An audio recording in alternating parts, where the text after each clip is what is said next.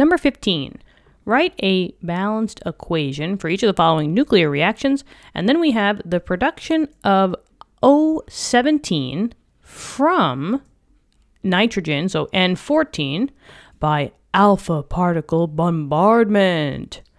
All right, so let's write this balanced equation, right? It's a nuclear reaction. We're talking about just atoms in general, right, with some type of particle, either bombardment, emission, but let's see. Now it says that we are undergoing the production of. So if you're producing something, that means that this oxygen 17 has to be one of the products. And we're producing this from the nitrogen.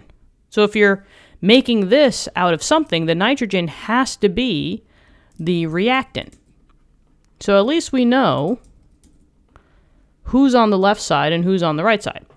So let's start it out. Now, since we're dealing with nuclear reactions, there's 3 different pieces to the puzzle, right? There's always a big lettering. So we'll color code that in the blue. And then you have a top number. And then you have a bottom number. Now let's just make this nice and pretty, right? We'll pull these two together and then maybe we'll copy those. Okay. So we know that we have the nitrogen that's going to be on the left-hand side. It's part of the reactants, right?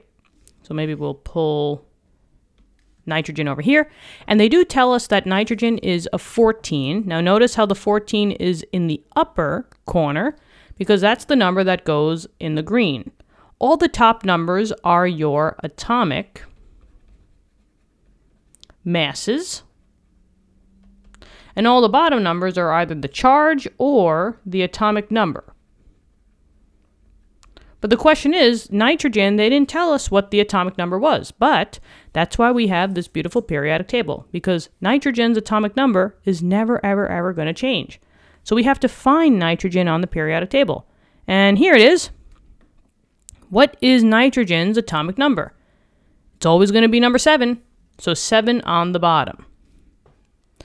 All right, so nitrogen we did. Now let's do the same thing for the oxygen, right? It's being produced, so we know that oxygen is going to be on the product side.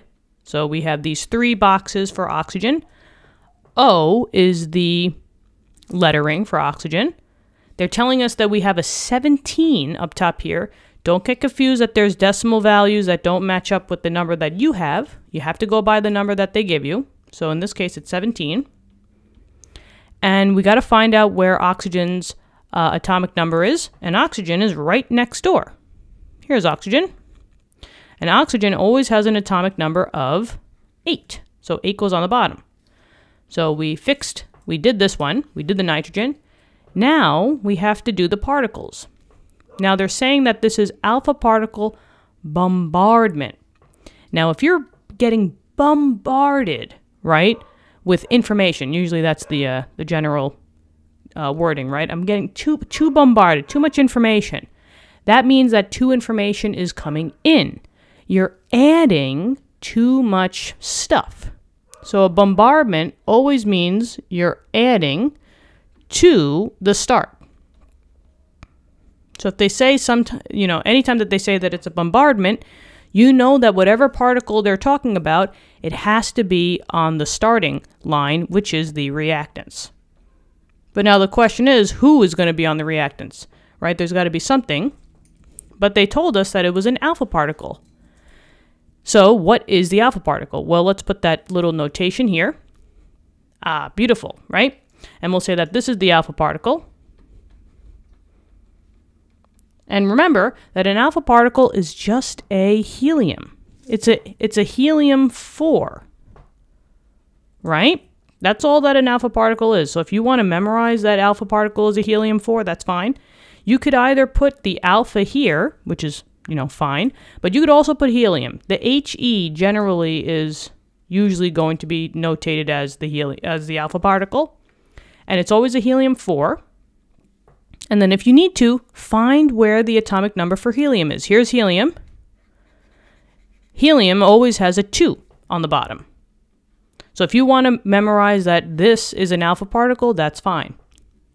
Now you might say to yourself, this seems balanced, but we just have to double check, which means that all the top numbers on one side of the yield sign, you could treat this as an equal sign, right? All the top numbers have to equal the left and the right side. But now if I just add these two top numbers, right? 14 plus 4 is a total of 18.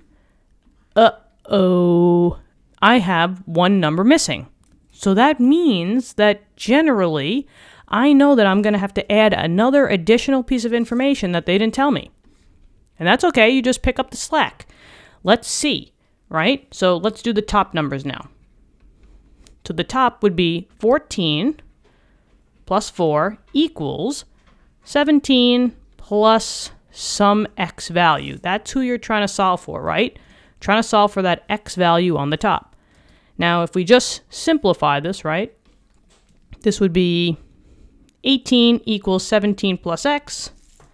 And we can do the math, right? If you want to subtract on both sides, we know that x, and maybe I'll just scooch this up a little bit. We know that x has to equal a 1. So I know that a 1 has to go on this top side. Let's work on the bottom number as well. So here comes the bottom. 7 plus 2 has to equal 8 plus that x group, right? So 7 plus 2 is 9 equals 8 plus x. We can figure this out, right? X equals 1. So it's a 1 on the top and a 1 on the bottom. But the question is, who is this element, right? Well, you could always look at your atomic number on the bottom if you have numbers for both the green and the yellow. If you have both numbers for the mass and the atomic number, you can look at the bottom number always for the identity of your atom. And whose element has an atomic number of 1? That's right, all the way over here, it's a hydrogen.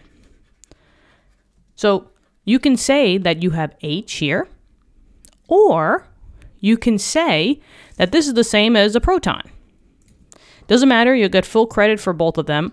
So maybe I'll just say that a 1, 1H is the same thing as a 1 and a 1 with the P. It's a proton. And then the same thing with, 4,2 with the helium is the same as a 4,2 with an alpha sign. It's just your preference. And we finally have the final answer. So this whole thing is your answer. And can we box this off nice? Oh boy. Does it look pretty? Let's see. Nah, doesn't look pretty. But this is it. There you go. I hope this helped. Let me know in the comments. Thank you so much for viewing the video. Subscribe to the channel, and we opened up memberships for the new school semester if you want to help us out a little bit more. Thank you so much for the members who have already been a member. And yeah, more stuff coming your way. So have a great day, and I'll talk to you soon, okay? All right, bye-bye.